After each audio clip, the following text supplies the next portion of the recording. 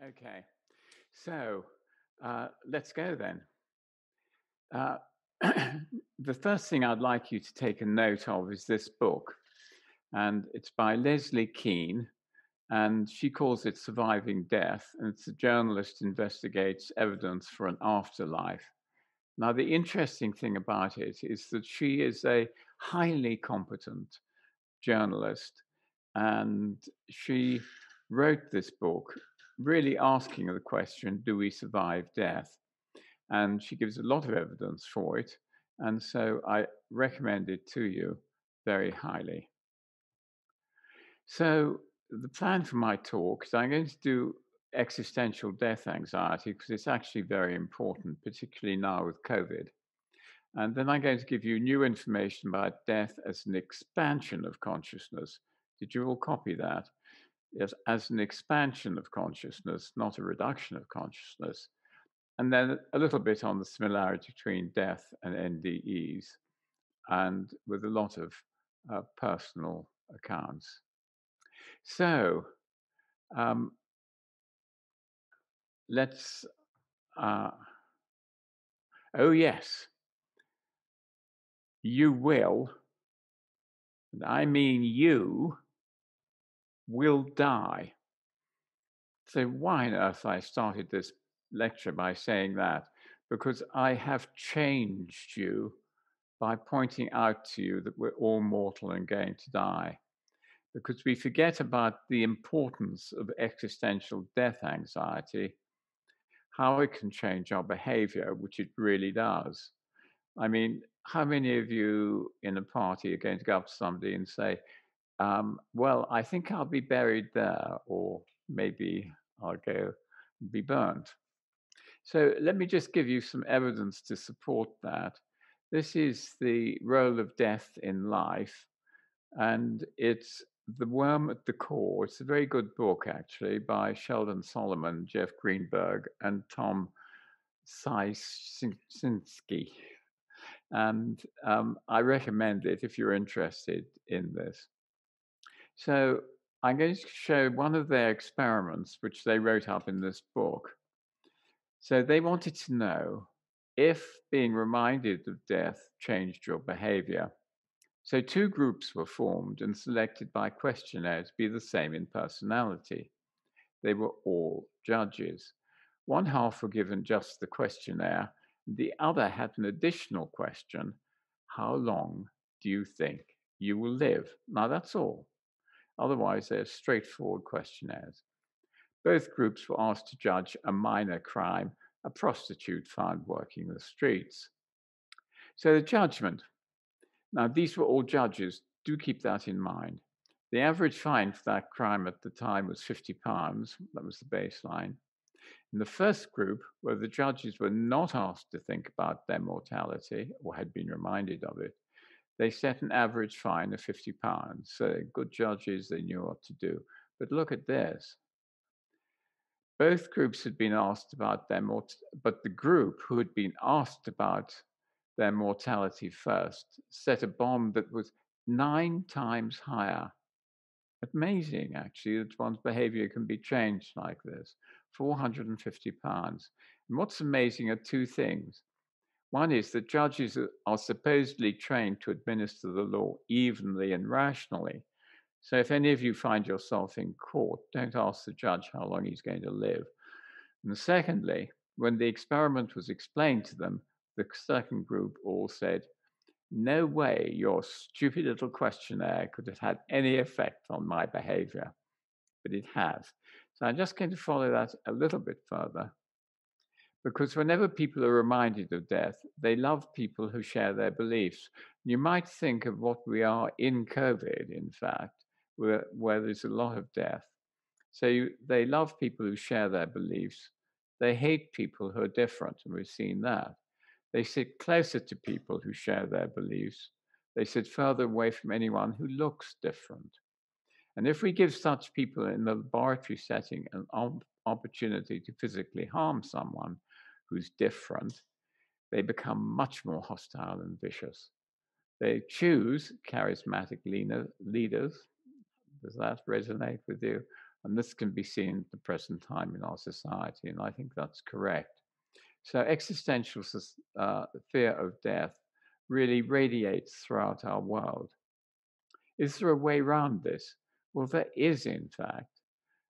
Bhutan, a wonderful Himalayan kingdom where death is not hidden in any sense. It's not like us in our culture where um, death is something which we all fear and don't look at.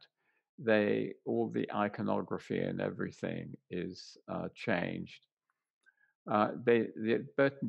Bhutanese don't sequester death. Images of death are everywhere, especially in Buddhist iconography, where you'll find colorful, gruesome illustrations. Not one, not even children, are sheltered from these images or the ritual dances reenacting death. So there's a society which is happy with death. And it's been calculated that if you get 5 reminders a day that you're going to die, then you lose your existential fear of death. This is quite fun. This is a telephone app called We Croak, and it will go off 5 times a day, reminding you of death. So if any of you want to be reminded of death 5 times a day, We Croak will do it for you. And in fact, they even brought out a handbook for being temporary. So we have to be aware that talking or thinking about death alters our behavior. The Dalai Lama certainly had something to say about this. Does ignoring death have consequences for us? Oh, yes, he says it does. Those who reject death, in other words, I'm going to go on living, I'm not worried about death, that sort of attitude, suffer from a false sense of permanence. They become more greedy, more self-serving and lustful, have more enemies, and they become attached to my wealth, my health, my friends, my enemies, and my family. If you're not permanent, it is actually much more difficult to have enemies because it's all going to come to an end anyway. So this talk is not about the physical phenomena of the dying body. It is about the mental states of the dying, what the dying may expect, and what they could learn to help the process go more smoothly. So we're all attached to life and we won't face death. In our culture, we fear death and shut it out. We still do not understand and have only just started to study the subjective processes of dying. You would think that was amazing, but it's true. There are very few studies of the phenomena surrounding the time of death. There is uncertainty about whether such phenomena are spiritual or organic in origin, but in fact, does it matter? Many carers feel that they lack training in how to respond when told about these phenomena, and that is a crying shame. So, what are these phenomena? So, let's look at it. This I made up, which reminds us really of the process of dying. Premonitions. You all remember premonitions. We've got some nice stories of premonitions. Well, not so nice stories, in fact. There's one where a man, aged 27, with a small family, 2 small children, told his wife that he was going to die because he had, in fact, accomplished everything that was required. He got his affairs in order and was really just waiting. And 2 months later, his company sent him out in a private plane to Africa, which crashed and he died. One of the, I think, most terrible premonitions, terrible in the sense that it left the mother intensely guilty. Many of you will remember Aberfan, when the tip slid down over the school. And this is one story from that time. This mother was seeing her children off to school the morning it was going to happen. And her daughter said to her, "Mum, I had a dream last night that something black covered the school, and I don't want to go in." "Oh, don't be silly, my girl," said the mother. Please, Mum, I do not want to go to school. And the mother, of course, persuaded her to go to school because how could she know it was a premonition? And in fact, it was that very day that the tip fell on the school. So premonitions do occur. Now, we come to about a fortnight before death, and here you get deathbed visions. Um, I'll go into these in more detail. This is just to give you a picture of what the actual journey to death is like. So, deathbed visions, and they're there to help you and look after you. Then you go in and out of a new reality, which is full of love and life and support. Some people just before death will suddenly sit up and say goodbye to the family if they're there, and then lie back and die. Clocks, animals, bells, lights, and shapes leaving the body are all seen. Another interesting one is this one, which is deathbed coincidences. This is when the dying person goes to somebody to whom they are emotionally attached to say that they're okay. So that's the general pattern of it. But that guy, he's far too aggressive. Death is not like that. It's much more like this. In fact, you'll find that when we all go through it, that guy much more represents the process.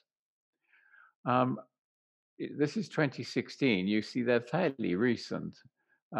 This is a book by William from North America.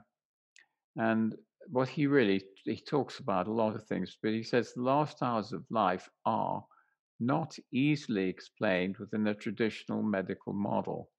The most consistent caregivers, nurses, assess, recognize, and validate the experiences. And those are the experiences that I've talked to you about. Here's a professor of palliative care in Leeds. He's left now, again, 214. And he talks about what it's like to die. And he points to the fact that we can also feel courage, love, hope, reminiscence, transcendence, transformation, and even happiness as we die. And that gives us a totally different picture of what dying actually is. One of the most interesting people, I think, is Monica Rentz, and I'm going to refer to her work later on. She's written a book called Hope and Grace, and it's spiritual experiences in severe distress, illness, and dying. And Amazon will give you some of those if you'd like it. So it's Monica Rentz, Hope and Grace. This is our book, which of course I recommend very highly. And I recommend it highly because I haven't seen another book like it that gives so many accounts from people who are in the dying process. It's really a new Ars Moriendi Bene. So the art of dying with many, many examples of what people say as they come up to die. Here's a brochure which is nearing the end of life, a guide for relatives and friends of the dying. And Sue Brain and myself wrote this, and we got a grant from the AIM Foundation. We sent it free to every hospice and every trust in the country. And if you want the PDF, I can give it to you. Or if you want it bound neat, so it looks exactly like this, then of course you can get it from Amazon. I think it costs you £1 or £1.50 or something. Those of you who want to see a deathbed visitor, well, not the visitor, but somebody who has seen one, might like to look at YouTube. And Dr. Kerr, in a TEDx in Buffalo, has a woman who speaks very warmly and nicely about one of her deathbed visitors. So let's look at these then. End of life experiences. You get the diagnosis, it's terminal, you're going to die. You start the dying process, and you're usually unprepared. So we set out to find the nature of end-of-life experiences. We interviewed the carers of the dying, started in 2003. Now, that was an amazing time because I applied for ethics committee to interview the dying. And the ethics committee looked at it and said, Peter, we think it's too early for you to talk to the dying because you may upset them. But what we recommend is that you do a carers study. So ask the carers. And that was brilliant for us. I didn't realize that it was so brilliant because the carers have a lot of experience. And we learned one very important thing. And that is, if you ask a consultant in a hospice, tell me, do any of these things occur? They say no. No, not really. We don't see them. They're talked about, but no, we don't see them. But ask the nurses, and it's quite different. In fact, we gave some of our results to one of the hospices where we've been talking to the nurses, and the consultant in charge said to me, Peter, did you get your slides mixed up? And I said, no, I don't think so. Why? He said, well, these things don't happen in our hospice. And I said, yes, they do. And that's what I was talking about. So very interesting. So what did we do? 5-year retrospective and 1-year prospective study, England, Holland, and Ireland. 110 carers questioned to begin with, 1 palliative care team, 2 English and 3 Dutch hospices, 1 nursing home, 1 Irish hospice study. But the most important thing, this actually has now gone up to over 1,500, emails and accounts from the public. So you've got a huge database there. And we interviewed doctors, nurses, auxiliary staff, chaplains, and volunteers. So the present consensus is that about 90% of those dying consciously will have an end-of-life experience, the sort of things I've been talking to you about. When we first went into the field, there are only about 2 or 3 papers on it, apart from Barrett's book, which I'll mention. So you could be a world authority by reading 2 papers. I'm so pleased to say that it's not like that now, and many other people have, in fact, gone into the field to study the dying process in a better way. I joined my daughter after an hour at the hospital. We both sat chatting to my mother. She spoke to me about my life and my future, all interspersed with references to these people who are now at the end of her bed. She told us she wouldn't be there the next day, and listen, as these people would pick her up when she fell and take her on a journey. We were slightly spooked at her comments, but she was totally at ease. She insisted that we shouldn't cry when she died. Now, people who get their deathbed visitors, in fact, get a lot of comfort from them. And deathbed visitors often sit on the bed. Why? Because those of you who've had sick children know exactly why. It's enormously comforting to sit on the bed of a child and hold their hand. And in essence, this is what the deathbed visitors do. So who are the visitors? Well, we took 102 people and 118 visions. So this is 118 visions. Parents are the commonest in a quarter. Persons unknown, usually thought to be spiritual, 17%. And they have people who they greet with a joyful response, clearly no, about 14%. And other relatives, 14. Spouses, 14, and so it goes on down. And I'm afraid that there are very few angels seen in this country. And not many friends come. Now, if you were to go to the Bible Belt of North America, there I spoke to John Lerner, who's in a palliative care hospice, and he says their angels are very common. So if you want angels, go to the south of North America. What about your dog or your cat? No, 1 or 2, but not many. So this guy has got it absolutely right. I thought it was going to be my mum. And indeed, that's exactly what it is. So let's go on down the line as we come closer to death, moving to a new reality.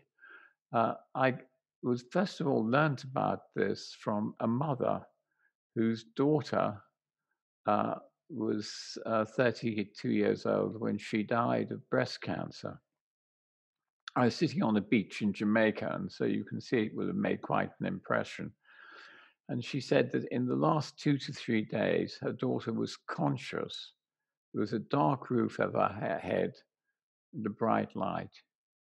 She moved into a waiting place where beings were talking to her, there to help her. Everything will be okay. They were loving beings, not a dream, and Gramps among them. And she moved in and out of this area. Now, just look at that for a moment. She went into a place where there was a bright light, and the beings there were talking to her. Other people give really quite a good description of this. And here's another one. My father was at my grandfather's bedside, deeply distressed. But my grandfather said to my father, don't worry, Leslie, I'm all right. Sorry about that, it's my phone. I'm all right. I can see and hear the most beautiful things, and you must not worry. And he quietly died lucid to the end. Okay, did you understand that? He said, don't worry, Leslie, I'm all right. I can see and hear the most beautiful things, and you must not worry. He quietly died lucid to the end. So that gives us a very different picture of what dying is like. And it's like that in a number of cases. Next one, terminal lucidity, which I mentioned, which the Victorians called lightening up before death. Now, Sir Henry Halford, a long-serving president of the Royal College of Physicians, wrote, we've all observed the mind clear in an extraordinary manner in the last hours of life. That's 1833. And this clearing of the mind is very important. And I'm so pleased to tell you that the National Institute of Health in America has given a colleague and great friend of mine, Sam Parnia, a grant to study it. Because consider this, these people usually are unconscious. They come out of unconsciousness into full consciousness. Many of them have been demented for years and years, yet they recognize their family, are able to talk, and some of them have strokes, so they haven't moved for a year or so, and they sit up. So there's something very strange going on there. And the question we have to ask ourselves is mind indeed in the brain at all? And what is the relation between mind and the body? So it's an interesting question. So if any of you are interested, there's an extremely good paper here by Michael Nahm and Bruce Grayson in the Journal of Mental Disease in 2009, 81 cases, 49 case report with very good reference. And if any of you are neuroscientists, it makes essential reading. So let's go back again and think more about this. The diagnosis, then we start the journey, and all this is deathbed visions. And this is the most interesting one. You go into this new reality, which is what? Full of love and light. Some people describe it as a waiting area, and some people say that they are being prepared for the next step. Then you come back again into the hospice. And you may do this 3 or 4 times. So you're sort of introduced to what's going to happen. And your consciousness changes. Do remember this. You go into what's called non-dual consciousness. And non-dual consciousness means that your egoic self is crumbling, but more of that later. If you want, and there is somebody who hasn't come to say goodbye, you can go anywhere in the world and meet this person and give them a message. And the message is always, I'm okay, please don't worry. We've had people who've deathbed coincidences from under the Atlantic Ocean in a submariner. His grandfather went to see him when he said goodbye. Another one is a son in the UK, the relative in Australia, his mother, and he went to see his mother, and what she noticed was she saw her son coming towards her. Wasn't sure if it was a dream or whether it was real, but he was dripping wet, and she thought that's strange. And then, as he came towards her, and this again is another part of the phenomenon, he came more and more into the light until he got close to her. And then he said, "It's all right, Mum. Don't worry about me because I'm okay." And the next morning when she rang up, she found that her son had been drowned. So they're interesting experiences. And more about consciousness later. But animals howl at a distance. We got some nice stories of dogs howling and cats going around the room. Clocks stop. Many of you may have been to Pierce Bridge in Yorkshire, where the clock, which the American wrote the story about, my grandfather's clock, stopped dead, never to go again, song actually, is there, and you can still see it. Then light is fascinating because it can be little punctate lights like lamps, like candles. It can be balls of light or round orbs of light. And in some people, it can, in fact, be a transcendent light. And then the other thing is you see shapes leaving the body. I've gotten some nice examples of that. One was a GP on the golf course, saw his the person in the four in front of him suddenly collapsed. And as he rushed over to see what the problem was, he saw this shape coming up. And another one when a man and his mate were cutting down trees, and one fell on one of them and killed him. And again, the other reported seeing shapes leaving the body. So there's this transformation of consciousness at death into non-duality. So we'll talk more about it. But what I want you to understand is that your consciousness changes as you die. So transformation of consciousness experienced by 90% of the dying. The world they go into is very like the near-death experience world. Light, love, and compassion, wholeness and feelings of unity, as I said, a waiting area with spiritual beings. And in that area, you also see your dead relatives. Here's an example. My life partner died of an AIDS-related pneumonia at home in 1991. I spent the last week lying beside him at home much of the time.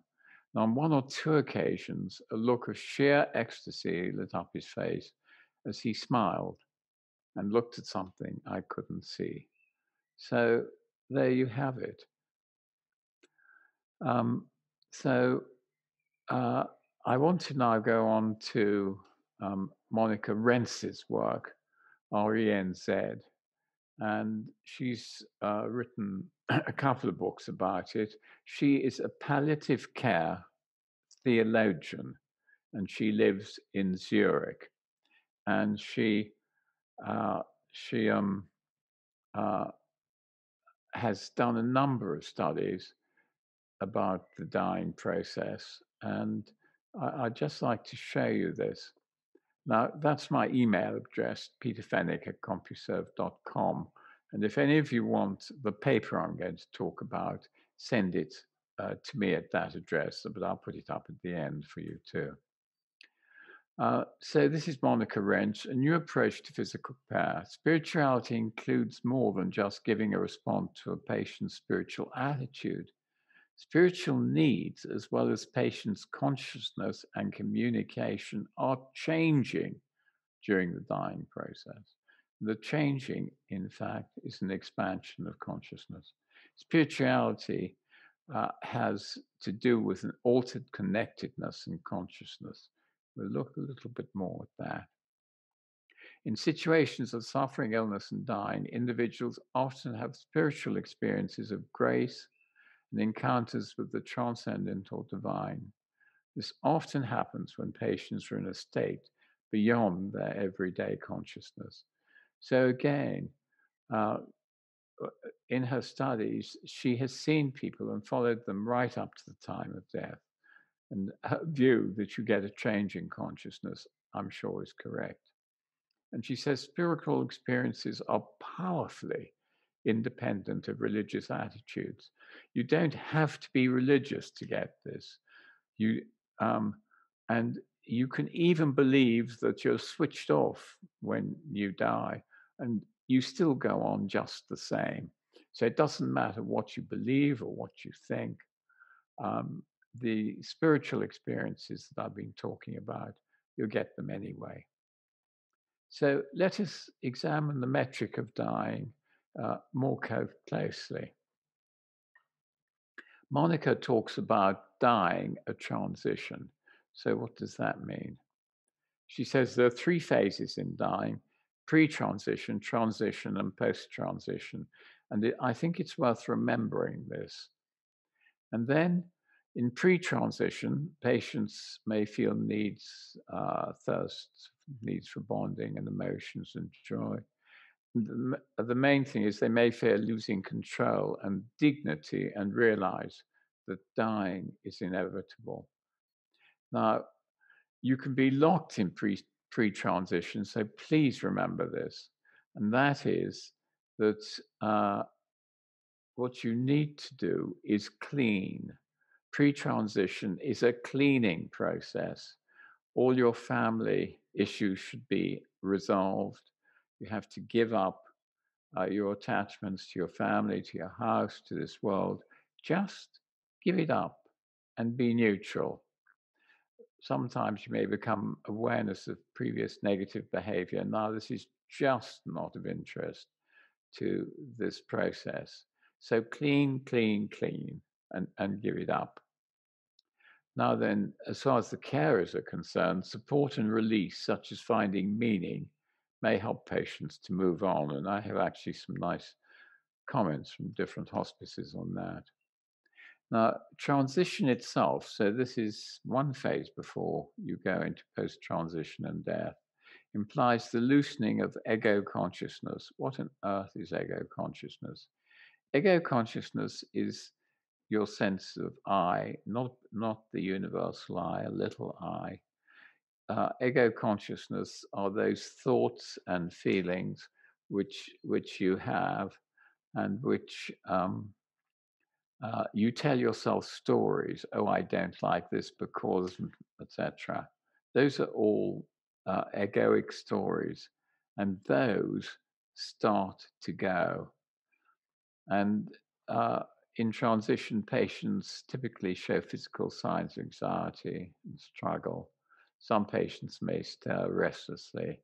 And if you haven't done your cleaning properly, traumas can be reinactivated.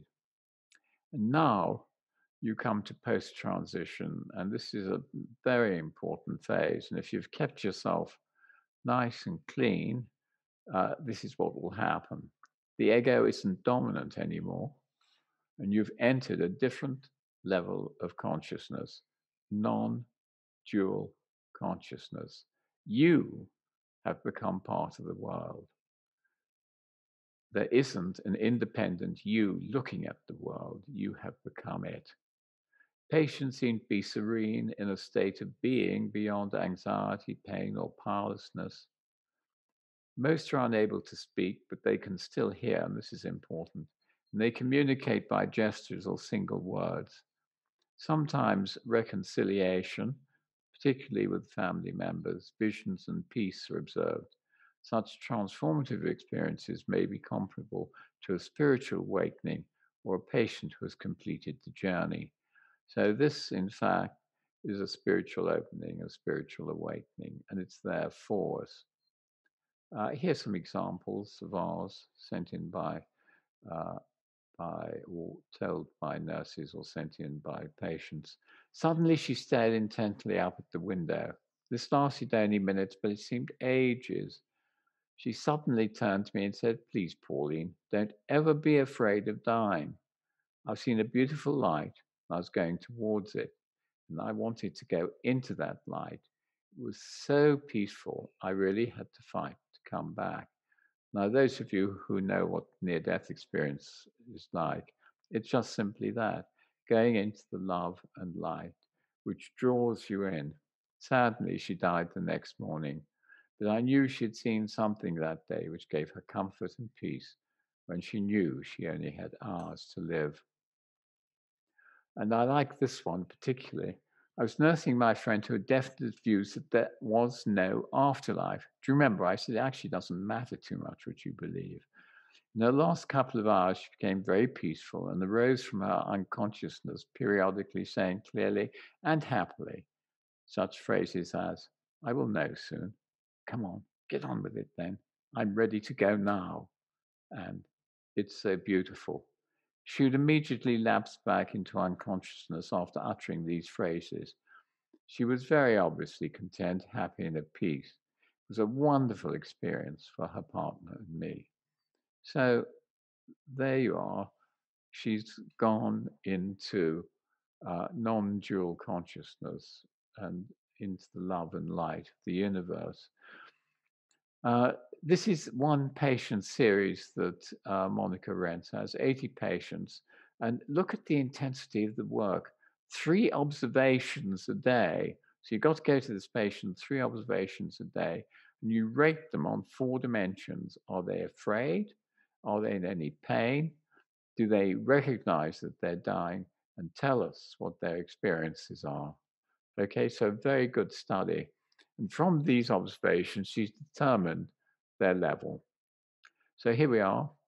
You can see this is patient 119, and this is the level. This is pre-transition, transition, post-transition. They go along. This is the cleaning period I was talking to you about. This is the losing of the egoic structures. And this is when they go into non-dual consciousness and into transcendental bliss. Here's another one. Not everybody is like that. They go down into post-transition, transition, etc., but they come finally and go through this very wide cosmic feelings before they die in post-transition. Now, this graph is interesting. This is another one of Monica Rentz's. And the yellow is almost no mild suffering. And this is moderate and much suffering. So you want to be in the yellow group. Well, if you look at that, you will see that some of them are quite high, in fact.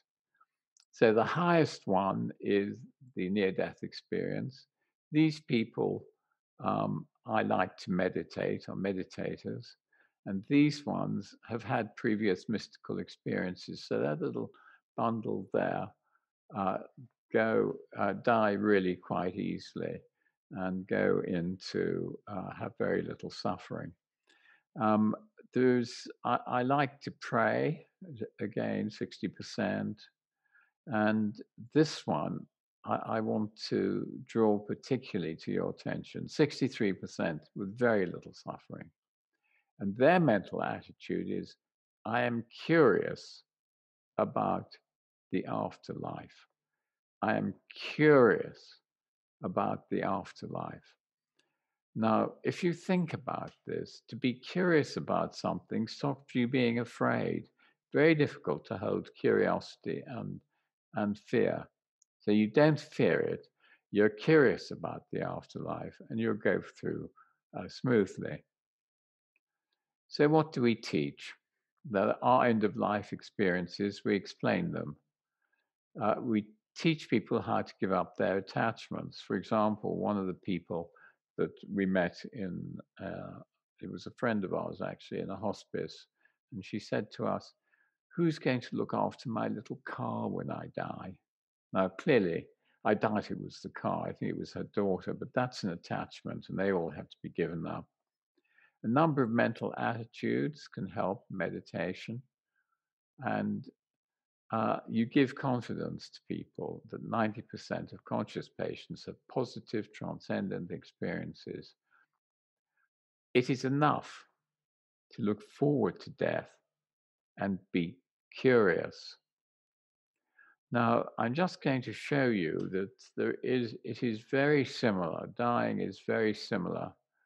And so I have here a list. I'm not going to go through it because it'd take too long, of the common elements recurring in the NDE: feelings of peace and quiet, being out of the body, corroboration of events while out of the body, seeing a dark tonality, spheral beings, all those sort of things. So if we take the ones which really aren't, then these are the ones which are very similar to the dying process. And this is what I wanted to see at the beginning, whether in fact the near-death experiences had in any way a similarity to dying. And the answer is yes, they do. So the similarity between NDEs and dying gives us a better understanding of both the psychology and neurobiology of dying. This is some authors. There is even a suggestion that we could use psychedelics to model it. And there's a group in Belgium that is in the process of seeking ethical approval to give the dying a small shot of ketamine. And that will take them very quickly to experience universal phenomena. Doesn't long, and it will give them some feeling for what's going to happen. And then by meditating on death, we paradoxically become conscious of life. How extraordinary it is to be here at all. Awareness of death can jolt us awake to the sensuality of existence. So enjoy your existence before you die. Now, I want to end with a story. This is an old friend of ours, Professor Paul Robertson. Some of you may have heard him in the Medici Quartet. And Paul had an NDE some years before he died.